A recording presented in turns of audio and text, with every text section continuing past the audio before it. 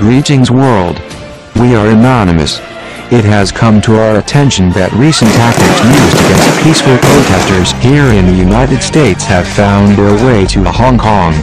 To the protesters in Hong Kong, we have heard your plea for help. Take heart and take to your streets. You are not alone in this fight.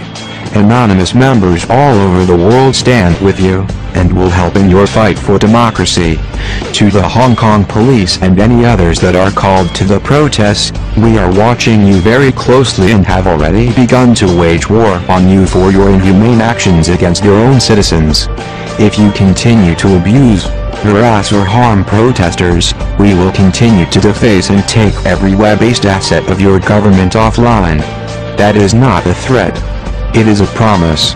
Attacking protesters will result in releasing personal information of all of your government officials. We will seize all your databases and email pools and dump them on the internet. This is your first and only warning. The time has come for democracy for the citizens of Hong Kong.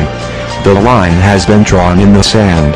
The police are to protect, not trample on, the freedoms and democracy of their citizens. Until justice prevails, hack and protest will replace it. The cause of security and democracy will be grounds for the assault on your virtual infrastructure. Take this opportunity to stand down while we give it to you, or it will get a lot worse.